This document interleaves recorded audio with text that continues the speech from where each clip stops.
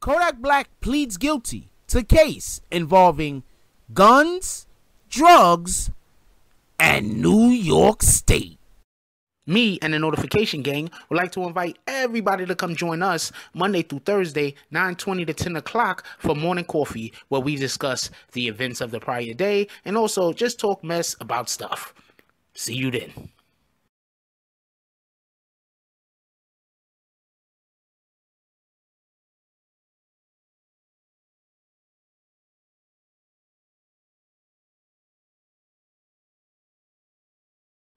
BBN Jack Frost. What's up, party people? Alright, so yeah. So apparently Kodak Black has pled guilty once again. Okay, so for everybody that don't remember, do y'all remember when Kodak Black, I believe he was on concert or something like that, or he was doing shows or whatever the case might be, and he was up in about Detroit or somewhere, something like that, and he had to go to Boston, and there was a situation where he accidentally crossed over into Canada. I'm not sure if he got picked up on the way into Canada or the way back from Canada, but he had got picked up. And when Border Patrol, I'm assuming they call them Border Patrol, I'm assuming anyone that patrols the border is Border Patrol. It doesn't have to be the border between Mexico and America. So I'm assuming these guys are called Border Patrol also. Anyway, so Border Patrol stopped them and they found weed and a 9mm handgun in the car. Now, I think the biggest issue was, and this is why I believe they got caught on the way back in from Canada, is he had to go up to Niagara Falls. He had to go up to Niagara, New York, in order to stay in the trial. That's what he had to ship him to. That's the court he's in. I don't know if he went via video or if he had to physically go there, but that's the court it's in. So it happened in New York. So it had to be when he was coming back from Canada. And New York has, I mean, when they say gun laws, New York has like some of the stingiest gun laws or some of the hardest gun laws in this great nation we live in. So, and real quick, so for everybody that's always complaining about saying New York is this and New York is that, we have like the worst gun laws. Like if you get caught with a gun here, like they ready to take everything from you. They want everything. You feel me? Anyway, so Kodak Black got found with a 9mm and some weed in the car with them. It was him and I believe 3 other individuals. Everybody gets arrested. He pled guilty this Wednesday, March 11th, in an attempted second-degree criminal possession of a weapon because he had the 9mm and there also was some weed. The charge ended up taken after he was arrested when he tried to cross the border. As you already know, he's looking at like 2 to 7 years in prison, but the sentence can run concurrently with the weapons charges. First of all, let me give a shout out to Double XL and Tony M. Sorrento. This is the article I'm actually looking at. Tony goes on to say that Kodak entered the guilty plea at the courthouse in New York, Niagara County. The rhymer, come on. Who calls anybody a rhymer nowadays? How old are you, Centeno? Is Centeno like 80? Oh, them dang gummit rhymers. I don't know. Anyway, so he says, come on, man. And he says the rhymer is reportedly set to be sentenced on March 24th. That's a couple weeks from now. As previously reported, he says that Kodak Black was arrested when he attempted to cross the northern border from Canada into the U.S. Yeah, it was from Canada into the U.S. I always thought. They said that the rapper had marijuana and a Glock 9mm pistol inside of a Cadillac Escalade he was driving along with 3 other men. Since Kodak did not declare the gun when he arrived at the U.S.-Canadian border, the U.S. Customs agents arrested all 4 men. There was 2 vehicles occupied by U.S. citizens were encountered at the Livingston, Queenston port of entry. Spokesperson for the Customs and Border Protection. There you go. It is border something other, but it is called Customs though. Customs and Border Protection said in a statement about the incident last year. During the initial inspection, the U.S. citizen admitted to being in possession of marijuana and firearms. During the secondary inspection, it was revealed that the weapon was possessed unlawfully in New York State, and subsequently the marijuana. Firearms and subjects were turned over to the New York State Police for further processing. Real quick, I want to say something for everybody that don't know.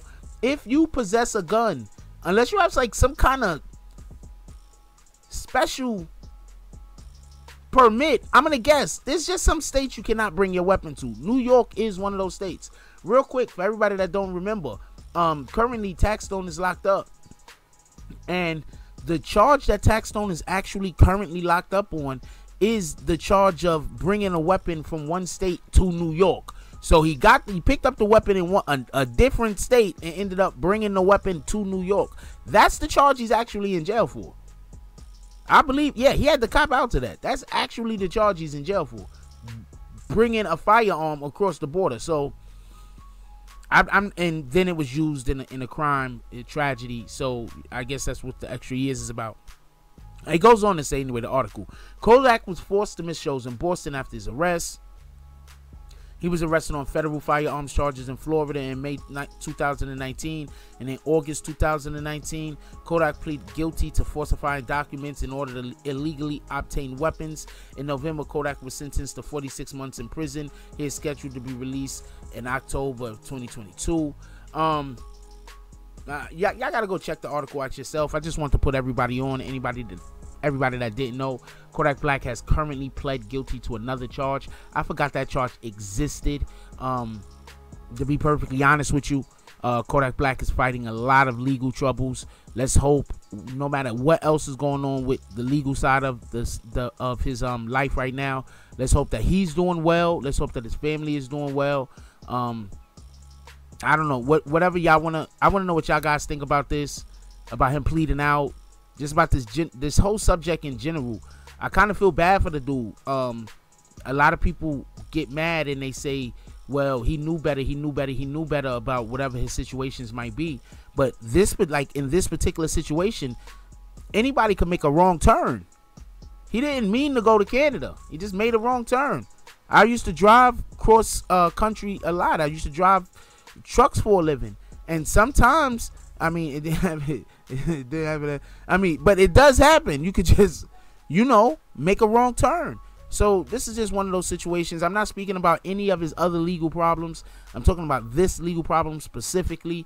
This is definitely one of those situations where it's like, oh, come on, man. Y'all can't just, I mean, I get it with the illegal weapons and also the marijuana. I get it, but this is just one of those that I wish they would have just laughed it off and just, let the guy go. Anyway, let me know what y'all guys think about it. Leave it down in the comment section. Do you think that Kodak Black is currently in this particular situation because of karma? Or do you think that this was just an accident? You're supposed to turn left, you went right. That's it.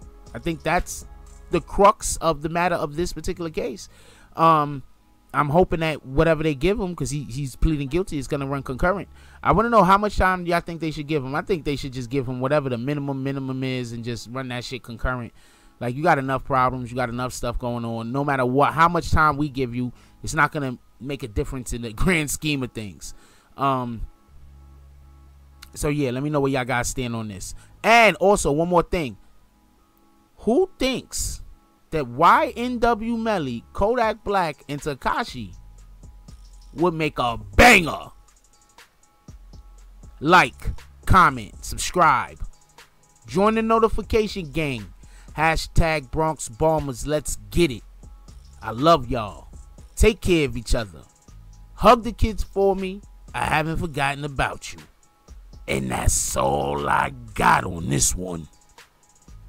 I'm out. If you like this video, please hit the like and subscribe button. If you would like to help dictate the direction that this channel takes, please leave a comment. All comments are appreciated, whether positive or negative. Thank you very much and enjoy your day. And remember, positive thoughts cause for positive things to happen. Let's get it.